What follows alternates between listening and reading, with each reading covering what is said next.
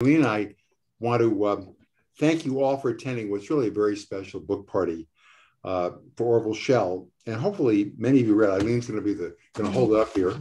Many of you already have read or bought, started reading. Thank you, Eileen. Mild Oh, yeah, hold them up if you got the book. Thank you, Diane. Thank you. Oh, people all over the world, Orville, holding your book up. Look at that. That's terrific. And you were saying before, by the way, Peter and Susan Oslos are on that. Peter's the editor in your next project. So many of your friends are here. But after all of his years as a China scholar, a leading journalist, and Emmy Award-winning producer, former dean of the Berkeley Graduate School of Journalism. By the way, we were talking with Ernie Wilson for a minute about the stresses of being a dean of a school these days in this financial time. And the director of the Center of U.S. China Relations at the Asia Society. And after writing 15 nonfiction books, this is Orville's first novel. And fittingly, it's dedicated to his late wife, Bai Fang, without whom Orville says in his beautiful dedication, I would never have fully become myself. Orville will be in conversation with Adam Hochschild, who is literally his oldest friend. Orville, I don't think he's been a friend known each other as long as I've known you, but he's been your oldest true friend, which is true. They first met in boarding school. Adam didn't want to say it was a boarding school, but it was, where they became friends and started working together. They're going to discuss looking at China through fact and fiction, a fascinating topic, I think. And Adam, of course, is himself one of the most celebrated journalists of our time, who's written several great books of nonfiction, including King Leopold's Ghost, which Ben Affleck hopes to turn to a feature film, and books on Russia and South Africa and the Spanish Civil War. And he's now writing a book about the period right after or during, really, World War I. We want everyone to know that this conversation is being taped, and the tape will be posted maybe a few places, but we'll paste it on the YouTube channel by the USC Center on Communication Leadership and Policy, where I'm pleased to say that along with all of his other zillions of titles, Orville is a senior fellow. There are some very, very well-informed guests in the room. You can see them around your screens, and we hope to bring them into the discussion at some point. And as I said, we want you to feel a little bit like this is a party, but we put everyone on mute as we start.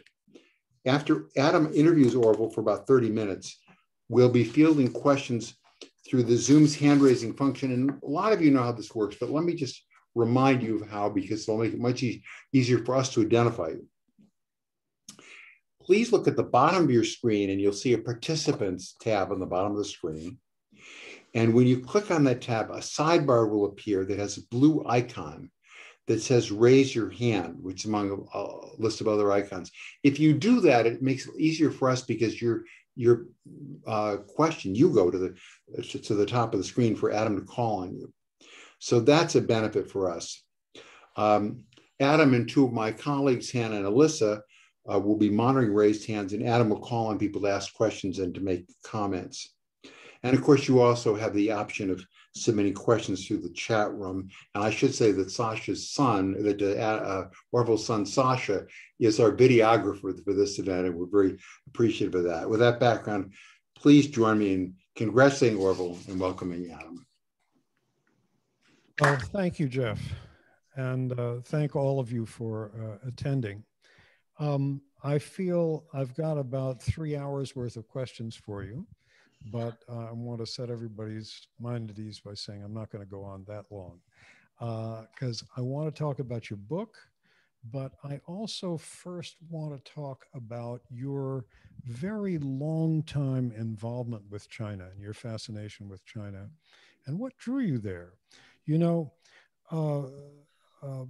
people often, knowing that we went to college together, often say to me, oh, that must have been nice, you know, being around Orville then, but you were never there because you were always off in the Far East. I remember, I think it was your first trip, you worked your way across the Pacific as a cook on a freighter. So what drew you to that part of the world originally? Well, you know, at college, I stumbled into a course, which is sort of a legendary course. I had no idea what I was getting into. And it met every day. It was a lot of reading. That was one taught by John Fairbank and Edwin Reischauer. And then I got in the habit of studying in the Harvard Yenching Library and seeing all these books and Japanese and you know, wondering what they said. I think at that stage, being a college student, I just wanted to do something, you know, that was definitive and grand. So I decided, all right, I'm going to drop out and I'm going to go out to Asia, and then you could only go to Taiwan. You couldn't go to China, and start learning Chinese. So I did that, and then I was sort of, it was once the snowball got rolling, it was very hard to get off it. So ever since I've been, you know, that's been something that I've really been fascinated by. So you learned the language a decade or so before it was possible to go to China itself. Yes, I didn't actually go to China until 1975, but actually it was a really interesting moment because then, of course, Mao Zedong was still alive, and the Cultural Revolution still was going on. So I got a chance to dip into it at that point and to see what it was like in its old revolutionary guise. And I have to say as well that was the moment when I began to, I mean, why write a novel? I think it was because starting with that trip, I had so many more questions and was so much more confused when I got back than when I went. And I was writing for the New Yorker then, and I wrote a 4-part series for them. But it was a total enigma to me. Why was it that you could go to this country, you could even speak some Chinese, and you couldn't make any friends with anybody? And of course, you've experienced this in Russia, the kind of the fearfulness with which people in such revolutionary societies confront foreigners. And that made me think, what is going on here? You know, what is missing from this equation? So your first trip was 1975, which was just what, a year or two after Kissinger and then Nixon went there for the first time, right? That was about 3 years after, and we hadn't recognized China, and you know, all over walls, chimneys, everywhere with things like, you know, down with American imperialists and their running dogs. It was still a relatively hostile time, and Americans were very much seen as you know, the avatars of capitalism, imperialism, colonialism, all of these words that Lenin had sort of put on the blacklist. So even though there was some sense we had to kind of get along and had to start converging, there was deep levels of suspicion. And then things began to change, right? What year did Mao die? Mao died in 76. Okay.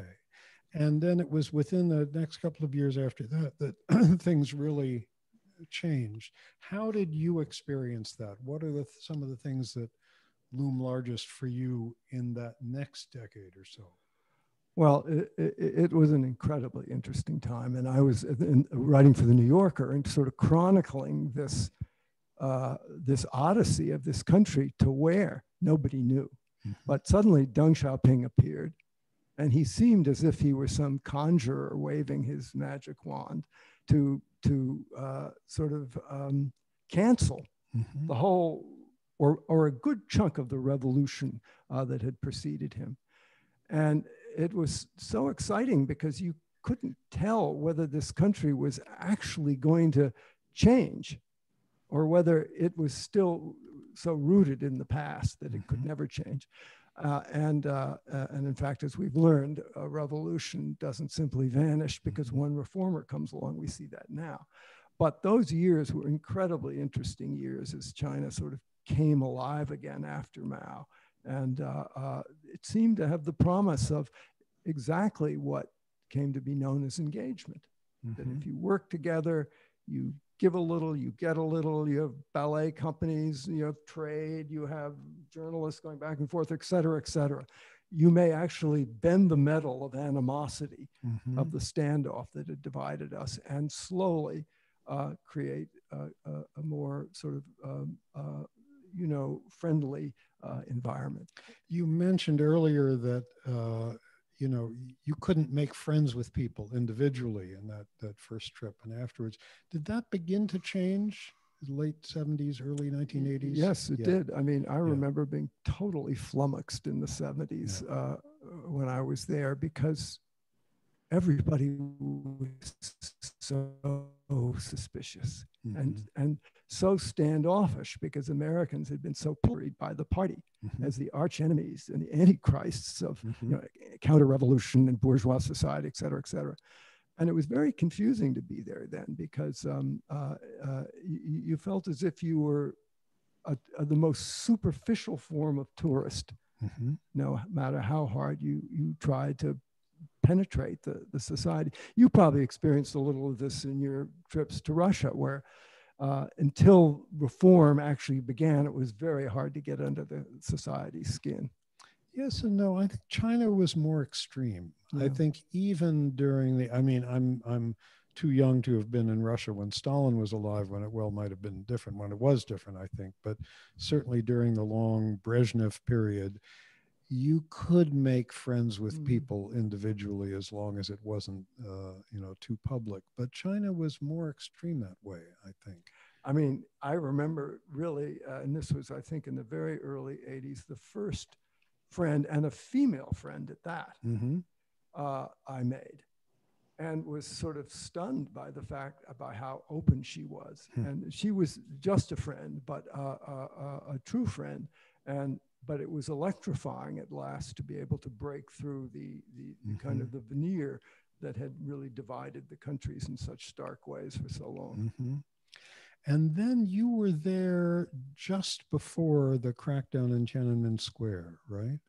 Yes. I mean, I was, my wife, Baifeng, and I went over very early after the demonstrations began, and were there for almost the whole period, and watched this extraordinarily sort of paroxysm of popular energy, sort of upwelling of you know, really was anti-communist, anti-Leninist, anti-revolution, all of these things.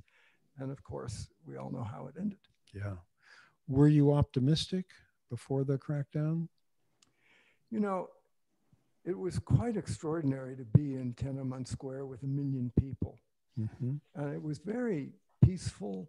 It was very friendly. It was kind of ebullient in a way which made it very, very difficult to believe that something untoward would happen. And in fact, there was very little sign of the government for a long, long time. But then, of course, the worm turned, and they decided this was getting out of hand, and they called in the army. But the first time they brought the army in, the people just surrounded them and stopped them in their tracks. And that just really got Deng Xiaoping, I think, alarmed. So he called in units from all over the country and sent them in heavy militarized, you know, with heavy armor, and they weren't kidding around. And then you know what happened. But that was a kind of an amazing moment in history, and a turning point, the consequences of which we're still witnessing. Yeah. Have a couple more questions about China, and then I want to get to the book. One of them has to do with how we talk to China. You have taken a remarkable assortment of Americans to China. Yo-Yo Ma, Meryl Streep, Soros, the dancer, Little Buck, and you've brought a remarkable number of Chinese here. Do you feel that in the current climate, those kinds of exchanges work, can loosen things up? Is there space for that to affect any change in China, or is that not the right question to ask when it comes to this? No, I think it's a really apt question. And I think the answer to that question, sadly, is that presumption that we once, I think, could believe in, that bit by bit, things were changing for the better in China, becoming a little more open, a little more soluble in the world outside. All of these things have been largely ended by Xi Jinping. And so it's very hard now to believe in the idea of engagement, which was the crux of everything we were doing for the decades before, because it doesn't seem that he wants to engage in the same way, and he certainly does not want the effects of what we imagined engagement would ineluctably produce. Namely, they would become less autocratic, less Leninist, and more soluble in the world outside. And that's not happened. Yeah. So we now have a situation, and Biden is wrestling with this. How do you approach China if engagement is dead? Is the only possible relationship one of animosity and adversity? Yeah, certainly, and especially in a world where autocracy seems to be on the rise on almost every continent. Yeah. Yeah. And in many ways, China under Xi Jinping is the avatar because it's so successful economically of a kind of a new form of sort of Leninist capitalism that has some real signs of being effective. One more China expert question, and then I want to get to your book. We have a remarkable number of influential and interesting people on the call. I don't see Joe Biden there on the screen, but he might be if you scroll over to the side or something. If you had one piece of advice for him about dealing with China, what would it be? Well, you know, I find myself in this sort of incredibly odd situation now that I think they're doing pretty well, but this is early on. I think they recognize that there is a potentially hostile relationship brewing here, and not to be naive, but they're not closing the door to interaction. And I do think that under Xi Jinping, we are back to a curious sort of echo of a Cold War, where it's a kind of system against system. Whereas after the fall of the Soviet Union, we thought, the end of history. We thought everybody was sort of moving ineluctably in the same developmental direction. And now China has put some big question marks over that presumption. They have designed and succeeded in affecting a quite successful form of Leninist capitalism. Okay. Now I want to turn to your new book, the novel, My Old Home, which I know you've been working on for many years. I remember you started it more than 30 years ago. So even during that long stretch of time when you were writing New Yorker articles elsewhere, a ton of nonfiction books about China, you must have always had the feeling that there was something that you could only express in fiction that couldn't be expressed otherwise. Tell us about that. Yeah, I mean, it is curious what fiction can do.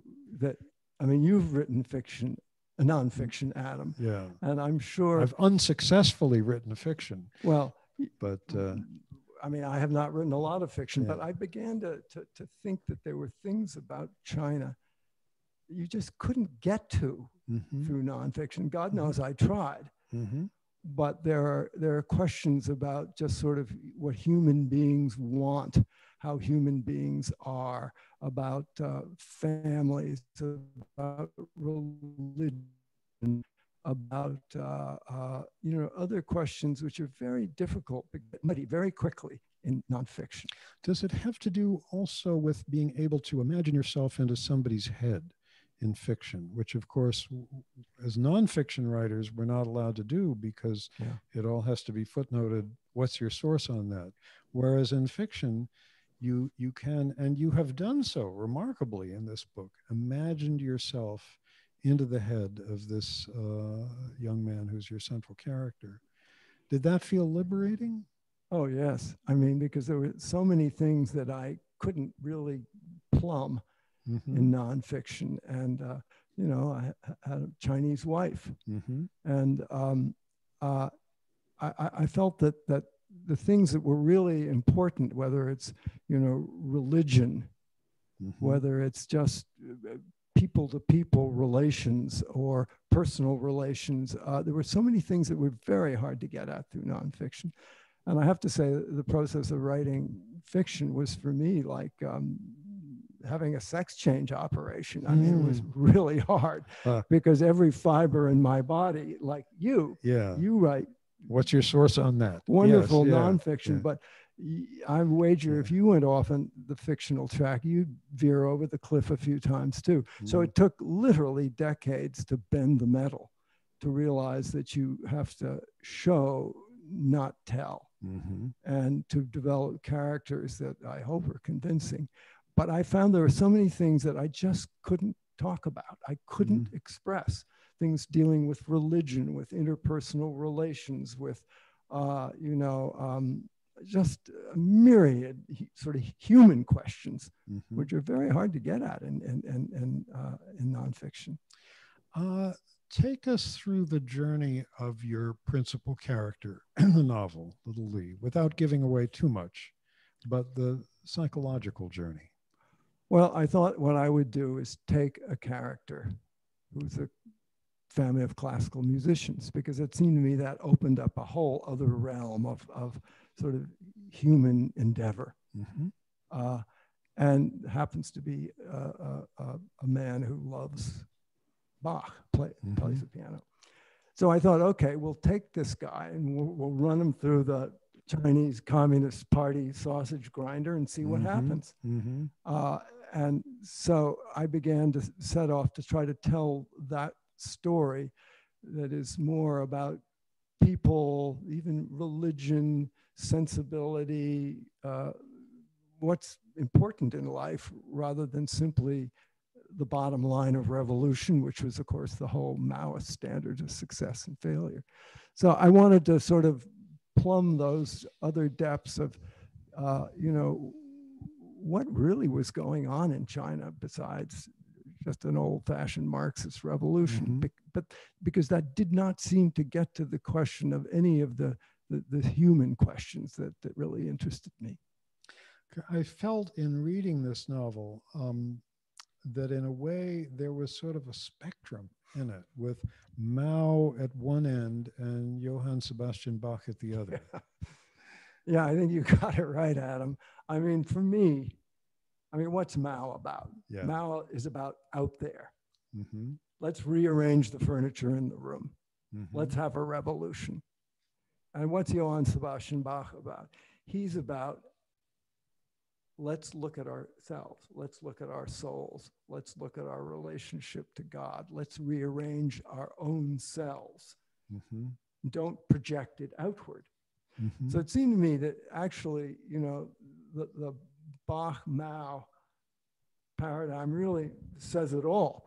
And so I wanted to plumb more the Bach side. So my heroes are a pianist and a flute player, and they come from, they're kind of hybrids. And I felt that, what's important in life, and here we get to some very different issues about what's important in a communist revolution. It's all out there. It's not in here in the sense that it focuses on the individual. It focuses on society and its welfare. Take us through the plot a little bit, the young man and his father. Oh, well, it's 601 pages. We'll be here all night. I mean, it's really the story about a deeply patriotic, loyal Chinese who is trained in America to play piano and is also Christian and goes back and is pounded on the anvil of the Chinese Communist Revolution, which esteems none of the things that he does. And about the story of his son. This is the father who is here, and then he goes back after the revolution in 1949. Yes, hopefully to thinking that there will be a new China. Yeah. And then it's about his son, who then, when the father dies, comes to America too, filled with hope and promise, and has a kind of very complicated time, and goes home. And then gets wrapped up in the whole 89 Tiananmen Square demonstrations. And, well, I won't tell you what happens in the end. Yeah. There were many Chinese overseas who did go back to China after 1989. I'm sorry, after 1949, after the revolution. And suffered bitterly. Yeah, yeah.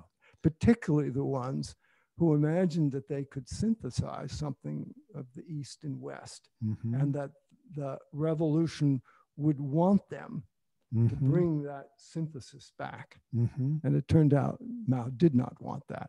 He wanted their skills if they were nuclear physicists or something, but not anything else. He did not want people who viewed the soul of a human being as somehow having a right to certain independence. And thus anybody steeped in something like the music of Bach or any myriad other things of Western philosophy or even literature was not welcomed. So it was a bitter thing for many Chinese intellectuals who went home after 1949, wanting to build a better, stronger China, but also being sort of ambidextrous in both the East and the West, because they found that part of them that had become Western was not welcome, had no place in Mao's China. And in fact, ended up in bitter catastrophe for most of them. Yeah. One of the things that intrigued me in the novel is through both these characters, the father and the son, seeing how they saw America and Americans. And it was one of the things that made me feel that only you could have written it, having spent your whole life trying to bring these two countries together in a way. And that I just felt there was a lot of knowledge and experience of seeing America through Chinese eyes in what you were writing there. Well, you know, it's interesting. China has alternately, in different segments of society, moving in different directions, but alternately celebrated America as the great promise and reviled it as the great Antichrist. And these oscillating pulses of attraction and repulsion are sort of deep in the system. So in a certain sense, what I wanted to kind of play on as a theme was the complexity of China, which it felt very beset upon by the Western world, the imperialist, colonializing world, also deeply admired America. But that feeling of admiration was also made people feel sort of humiliated because China was sort of a basket case in the earlier 20th century. So it was an incredibly complex relationship. And I wanted to sort of plumb that one, the love you and hate you at the same time, want you but want to push you away, don't know how to make the twain meet. And that, I think, would be you know, a simple way to look at one important aspect of the Chinese Communist Revolution. During all these 30, 40 years that you've been, actually now it's 45 years you've been going back and forth to China, did you feel the characters in your book sort of building by accretion inside you during that time? Well, you know, it was like bending some pretty brittle metal, because I, like you, Adam, I am an inveterate nonfiction writer. You know, and what you have to do in fiction is show, not tell. Your characters have to speak indirectly. And I sort of knew what I wanted to say, but to be able to have the characters say it in a way that people would want to read, which wasn't like a church sermon, took a lot of pounding on the metal, on the anvil. And I had to do it over and over. So early on, I mean, the first 15 years, it took me 35 years to write this book. I kind of knew what I wanted to say. And then I had to kind of let the characters say it in a way that wouldn't bore people. I hope. Okay. All right. I've got lots more questions, but I think it's time to open it up to the others on this call. I'm just going to put my computer on my lap. I can see you. And to remind you of what Jeff said at the beginning, which is to use that function down at the bottom to raise your virtual hand on the screen if you've got a question. So I would invite you to come in with questions. And I would also invite, there are a number of you on this call I know who have actually been to China with Orville. And if any of you have anything to contribute in the way of memories from those trips, that might be interesting to hear as well. So fire away. Remind me, Jeff, where the virtual hand thing, it's in the lower, is it in the lower left? Where do you raise your virtual hand? You should be able to find the participant box. Hannah, do you want to describe this to people? Yeah, you should be able to locate the option to raise your virtual hand either at the lower right-hand corner of your screen, or if you click into the chat button and then click on your name, there will be an option to raise your hand as well. Okay, I see some hands coming up now. Why don't we start with Adam Powell? Hi, Adam. We need some, okay, now you're unmuted. Hi, Orville, good to see you. Congratulations on your new book. Well, thank you. As you probably know, my father actually met with Zhou Enlai, but I was 6 or 7 years old, so I don't remember much of that. But you and I were together in Hong Kong watching the HMS Prince of Wales sail off as the British handed over Hong Kong to the Chinese. Has anything that has happened since then surprised you? Oh my God, Adam, do you have a week? Yes. I mean, listen, I'll try to make this very succinct. I think all of us who have been following China, and I see a few faces here, Jeff Wasserstrom, Liz Economy, and many other colleagues on the screen here, who have also been trying to parse the difficult passage of this country, you know, felt that for a while we were converging. And now I think we'd all universally say we're diverging. That's an incredibly stark change. And that has really surprised me, because I think I spent my whole life imagining, almost maybe arrogantly, that you remember the end of history? And you remember when everybody thought that it was ineluctable that China would become more like us, that history had a direction. Well, it turned out history didn't have quite as much of a direction as we thought. And Xi Jinping came along, and he's got a whole new version of the Chinese Communist Revolution, which is not our version. So, boy, I mean, that's a huge change.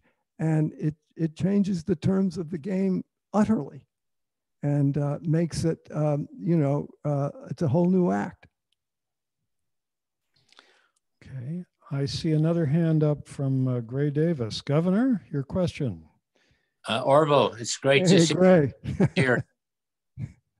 You look the same. Oh, well, thank you. That's just because you can't see me clearly. I remember many nights with Jerry Brown going to dinner at Frank Fat's at 10 o'clock at night. I talked to him yesterday for about an hour. Oh, fantastic. So I think you may have partially answered my question, but so here's this country with more than 1 billion people and lots of vital resources. I mean, they control about 70% of the lithium in the world. I think somewhere along the line of 90% of all the reagents and products that are necessary to make generic drugs are in China. It seemed earlier last year that all the PPE was in China. So it's hard to ignore them. What if you were Secretary of State? Oh, and to say nothing of their insisting that all our social media companies and others share their intellectual property as a condition for operating in China. If you were Secretary of State, what would you advise as the policy this country should pursue with China? Well, that's a good question, Gray. And, you know, Adam and I were just talking about this. Actually, I think, and we're only a few months into it, but I think, you know, Biden has it pretty right so far that China is heading in a direction which is a direct challenge to almost everything that we believe in, whether it's capitalism, democracy, the way the world is put together, you name it. And this really, really is a challenge. How do we confront that? And I think the best way to confront it is to be a better democracy, to be a better capitalist system, to do what we used to think we could do much better than we have been doing it. That's the antidote. But I think it's China, what is so sort of alarming to me about it is that it is an autocratic form of government attached to a successful economic system. And that makes it very compelling and very convincing to other countries. And I think we're a little off our game right now. Jeff Wasserstrom, I see you had your hand up, but you took it down. I don't know whether that means your question was answered or whether you still have one. I think you're muted, but I think they have to unmute him from. Okay. Oh, there you go. Yeah, no, I just had a flip comment when you said, Adam, that Orville was always gone when you were a classmate of his. I started graduate school at Berkeley in 1984 and was very intimidated by one of the students in the class being Orville Schell, who I'd been reading for years. So I was worried about, making a presentation, Orville being there to comment on it, but he wasn't there because he was off on the Yangtze leading a river cruise by the time we were partway into the semester. But it was pretty extraordinary to be able to have him as a classmate briefly. And I did get to see him in China once. He came over in 1987. I was in Shanghai, and that was right after I remember that. The sort of warm-up protests to the Tiananmen ones had taken place. That was very memorable. We had dinner together and talked about what had just happened and whether there would be any more protests like that. And I think just in terms of predictions, neither of us was saying, but nobody was saying, just wait 2 years and then things will really explode. We knew there'd be more protests, but time and again, things happen that take us aback, even knowing as much as anybody does. Well, I'd have to say, Jeff, the notion of expertise when it comes to China is highly overrated. Because in actuality, China continues to be such an unresolved contradiction that it acts out of either side of the contradiction at different times in such a convincing manner that you think that's what it is. But inherent within it is still the other side of the contradiction. I mean, I remember when I went to China in 1976 and Mao was still alive and I was out in the Daijia People's Brigade, toiling with the broad masses of the people. I thought this was it. This was China. This was eternity. And a couple of years later, it wasn't. So I think none of us have imagined any of the big turns that China has made, except to say that all were possible, but nobody could predict them. And I wager that Xi Jinping is not the end of it. And it constantly sort of expresses its opposite in ways which are surprising. It just takes time. Shang Mei, I see you have your hand up. Yes. Hi. First of all, Orville, congratulations on this book. I know Baitong was very, very proud of you. So congratulations. Now, I look forward to reading the book. I haven't read the whole thing yet, but I'm sure it talked about lives being pulled apart during the past decades. And I'm wondering if you could share your view on the current situation, the impact of decoupling on businesses and families that are built on the foundation of a cross-cultural foundation. I mean, listen, I'm sure you share the sentiment that having spent decades hoping that the notion of convergence, even though it was slow, was both ineluctable and going to continue. You must feel incredibly sad and confused by what's been going on of late with Xi Jinping, which is not bringing the two countries closer together. But Xi Jinping is actually pioneering a whole new model, which is sort of authoritarian capitalism. Mm-hmm. And, where's that going to go? Boy, I don't know, but I find it pretty frightening because I think that there's a kind of a militance reinstalled within the Chinese Communist Party that I hadn't seen since Mao was alive. And I don't think there's an awful lot of flex in the system.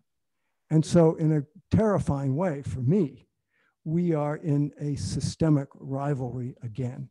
It's not just economic systems. It's not so much economic systems. It's political systems. And at the same time, America has sort of weakened itself and become rather fractured and not such a good exemplar of the very thing we would like to display as the alternative to the Chinese model, which economically has been quite successful. So I think we're in a very, very parlous, difficult time. Speaking of America being a model, have you heard anything from Chinese friends about how they reacted to what happened at the Capitol on January 6th? I think Chinese are as confused as we are. I think they, on the one hand, they don't mind seeing America, those people who were diehard, patriots and love the party, sort of come a cropper and tear itself apart. On the other hand, there's an awful lot of Chinese who still really do admire America. And even though if they might not always agree with what we do, I think it's a pretty terrifying prospect for them to see what they had assumed was a viable political proposition, tearing itself apart, almost like the Chinese did with Mao. To risk throwing away a system that was quite confirmed here, not so in China when the communists came in. But I do think it's created a tremendous sense among some Chinese of exhilaration that America has feet of clay, but also fright that what they thought was a permanent land structure, land form, American democracy, is actually so imperiled. Okay, more questions. I see lots of hands up here. Eric Hakela, you've had your hand up for a while. Question from you. Can he be unmuted? Wait a minute, he's okay. There he is. Oh, yes. Again. So thank you to Jeff and Eileen for organizing this, and congratulations, Orville Schell, on this new book.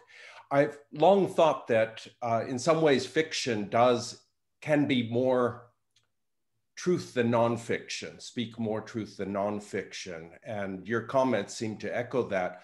I'm wondering whether there are any works of fiction coming out of China, either currently or in years past, that influenced your thinking about how to approach the writing of this work? That's an interesting question.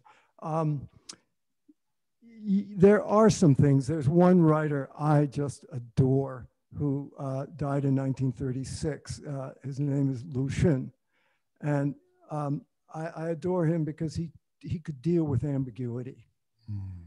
And he wasn't sort of on one side or the other. He was racked with, uncertainty about how to proceed, but he was a deeply moral writer. Do you see anyone in China today who has inherited Lu Xun's mantle? I think there are some people. The tragedy is that as soon as someone inherits a mantle that has any integrity and truthfulness, they're driven out of the tent in China and they're put into exile. We're very often like some flower out of water. They just wilt because they're, after all, Chinese, and most of the people who would be interested in what they have to say are in China. So there's a kind of a very sad process that happens both to writers and artists and even musicians and political people, that they get spat out. And the Chinese Communist Party is very smart about it. Once that you get spat out, you get spun off into exile. You have a shelf life of a year maybe when people might pay attention to you. And then you just shrivel and nobody bothers with you anymore. Maybe I'm struck by what you said about this writer not being afraid of ambiguity. maybe that's a major difference between fiction and nonfiction, because in fiction, you don't want to be too declarative. Something can have many meanings, and people still argue about the meanings of great novels, whereas a tolerance for ambiguity doesn't get you too far. If you're writing a column for the New York Times, you can't begin by saying, I'm not sure what our policy towards China should be. Or it doesn't get you too far writing a column for the People's Daily. Yeah, that's true. Yeah, I mean, you, Adam, have spent a lot of time in Russia and written about Russia. I mean, this is one of the great sort of sicknesses of a communist system, that it really doesn't allow for tremendous amounts of ambiguity or truthfulness, for that matter. So, yeah. Okay. More questions crowding in here. Steve Schlesinger. Fire away. Good to see you, Steve. Can we unmute him? It'll be a second. Unmute. Can you hear me now? Yes. Okay. Hi, Adam. I want to say one thing, that I was delighted to hear that John Fairbank was one of your professors. He happens to be an uncle of mine by marriage, and he was a great man. In any case, I thought it was sort of amusing that for a time there, many of the Chinese dissidents thought Donald Trump was terrific. They thought he was going to really push the Chinese government on human rights and somehow destabilize the regime. How do you explain that? And will they continue to feel that about Biden and his administration?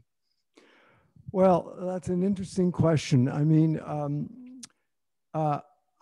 early on, Trump did talk with, the president of Taiwan, and I mean, Trump was a man who was very contradictory, but they hoped that he would sort of evince a firmer anti-communism. It turned out that he was a bit wishy-washy, and I think things got clouded very, very quickly. As to Biden, I think he's been rather surprising to people that he's been pretty firm. And I think he's a sensible man, but I think he realizes that things have changed, and the old hopes of engagement have really been just eviscerated by what Xi Jinping has done, and that there's very little margin now to actually have constructive discussions with the Chinese Communist Party, which doesn't mean we shouldn't try, and doesn't mean this isn't probably the most important relationship to work out, because the last thing we want to do is to go to war.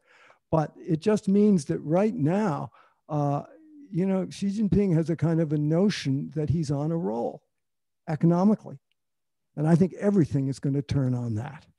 And everything will turn on whether the United States can get its act together and get on an economic roll itself after the pandemic. And then we'll see.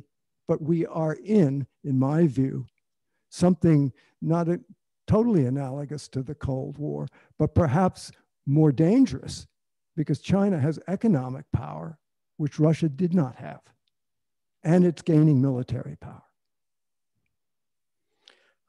David Fenton. Hi, Orville. Hi, Adam. Greetings. Orville, do you think there's a prospect for some cooperation now between China and the United States on climate survival? I do. And I think this is one of the areas that I am most eager to do whatever I can to facilitate. And there are very few areas where I think I can be hopeful. Climate would be one of them, but I would have thought also a pandemic would have been one of them, because if there ever was a commons, a pandemic is equally as much a commons as is climate.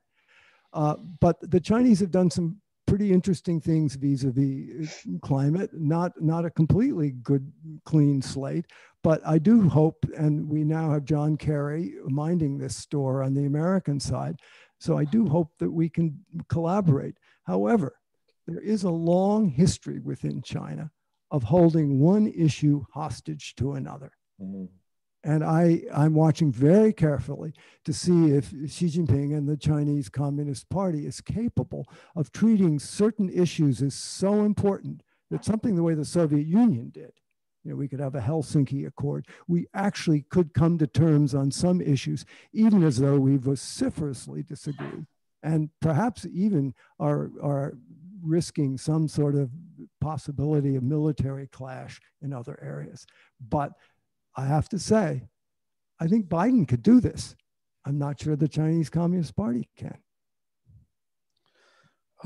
John Shattuck and Ellen Hume, you are folks who have experience living in a country that's authoritarian, capitalist, Hungary. I'd be curious to hear what your questions are. Hi, John. Hi, Orville, and it's very good to see you. Thank you so much for your book and for your presence and your thoughts. I guess our question, and I think I haven't rehearsed this with Ellen, so perhaps she will disagree with me, but I would like to get your advice, Orville. You gave me advice many years ago when I went into the U.S. government and the Clinton administration on human rights in China and how the U.S. government should approach that topic. Obviously, the situation today, as we've been discussing, and is so clear, is so fundamentally different, and the stakes are higher in many ways, but so are the catastrophes for human rights. And if you look at the situation facing the Uyghurs in Xinjiang and the situation in Hong Kong, or any number of other specific topics that we could raise, what would your advice be to Joe Biden on how to address the issues of human rights, or should they simply be pushed aside in the bilateral context? No, I think we've sort of, in effect, tried versions of, if not pushing them aside, of at least not making them so ascendant that they eclipse our ability to do other things. But I do think that we're reaching a point now where China is actually relatively successfully, although there are a lot of weaknesses, affecting a whole new model, which is an authoritarianism of a highly evolved model connected to a kind of a quasi-marketized system that's quite successful. So this poses a lot of challenges to us. And I think the best thing we can do is to get our own democracy functional and to, as I think Biden has started to do, to weave a fabric of other like-minded democratic countries, such as there, you know, just often in Japan and Korea, in the last few days, and now meeting with the Chinese in Alaska. I think this is right, but I do think that the key thing is to heal ourselves and make our own democracy as functional as we can, which is going to be a tough row to hoe given what we've just been through, and then try to bring together Australia, India. Well, we already have the Quad, but make the Quad credible and make our ability in the world to be democratically effective and successful and credible real again. In the chat, Sewell Chan has a question that goes to an interesting and different dimension than what we've been talking about so far. Could the emerging bipartisan consensus on China be paradoxically a force that reduces polarization and brings our parties together, just as Cold War imperatives were one reason our politics were relatively moderate and consensual in the middle of the 20th century? Well, Sewell, that's a great question. That really goes to the heart of the future, doesn't it? You know, when you look at what's going on in Washington, where the Republicans and the Democrats agree about nothing except about China. And there is a growing consensus that China is an increasing threat and that we need to converge with allies. That's the best remedy to its challenge. And I agree with that. So I think that, that is the best remedy. And I think Biden understands that. It's very interesting how, I mean, the number of countries that China's alienated lately. India, Australia, I mean, Sweden, Norway. I mean, it's quite extraordinary what a bad job they've done in selling themselves, but they still have enormous economic clout. Interesting. Rob Johnson, you've had your hand up for quite a while. Yes, two things. Orville, as my neighbor in Bolinas. Hi, Rob. I want to pay tribute to your belated wife, Bai Feng, who was a delight. And as you know, the two of you helped me a great deal in my navigations in China for the Institute for New Economic Thinking. I just wanted to acknowledge the beauty of her life and my condolences to you. Thank you, Rob. Secondly, your book on wealth and power creates a beautiful portrait of the scar tissue associated with the Opium War and the Japanese invasion of China on the one hand, and what you might call the egotism of the leader of empire in the United States on the other. So that the dice are loaded for this conflict. And the question I want to ask is, when I talk to people like you and my friend at Tsinghua University, Wang Hui, he says, Robert, people ask us to emulate American democracy. But look at the dissatisfaction in the public opinion polls of Western democracies, whether Germany or Sweden or the UK or particularly the United States.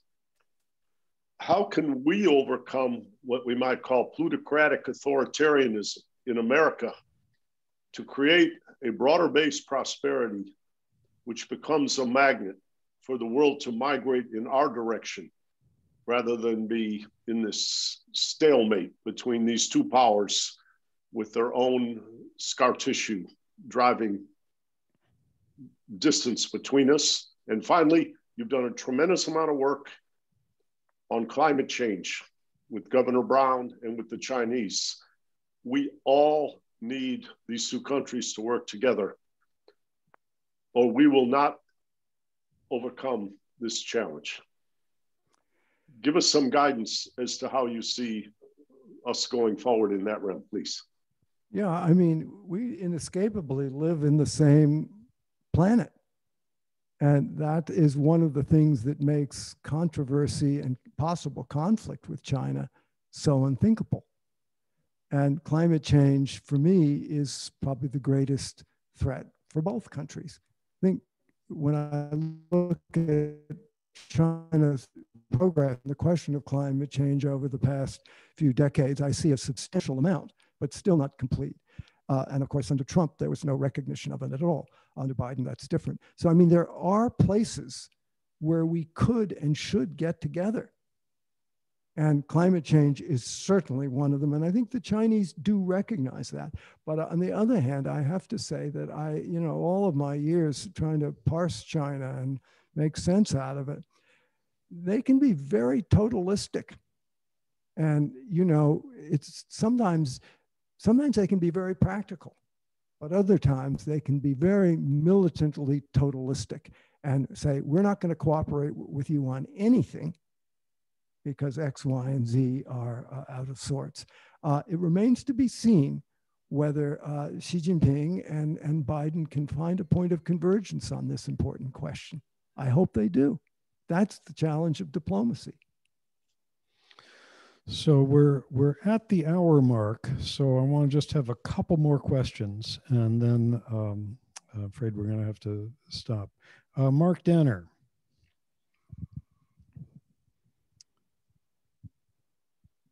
Mark needs to be. I think you have to unmute. Well, they need to unmute him, but his screen says Michelle. No, but that's so they can find him. Can you guys find him there you go. Okay. Thanks, Adam. It's great to be here, and it's wonderful to celebrate this extraordinary book. My question was actually asked quite a while ago, very eloquently, by John Shattuck.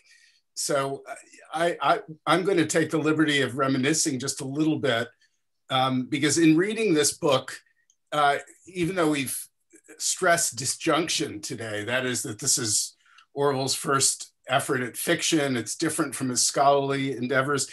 When I read it, I think, my God, this is kind of the grand climax of a life spent trying to get one side to understand the other.